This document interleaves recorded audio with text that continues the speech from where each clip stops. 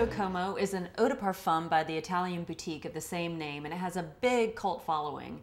It did take me a little while to appreciate this fragrance because it's not an obvious loud smell that jumps off your skin and screams at you, "I'm a perfume, look at me, I'm doing my thing."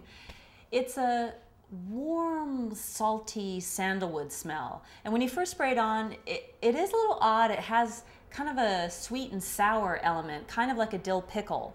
But as it blooms on your skin, it turns into a really dry sandalwood combined with really ripe roses. It's kind of like a good girl just on the verge of going pretty bad. There's a surround sound of musk and oud wood that just kind of sways through the whole affair. And the oud wood is what makes it a real nose twitcher. It's one of those things that when you're wearing it, you think, somebody around here smells pretty good, and I think it's me for a change.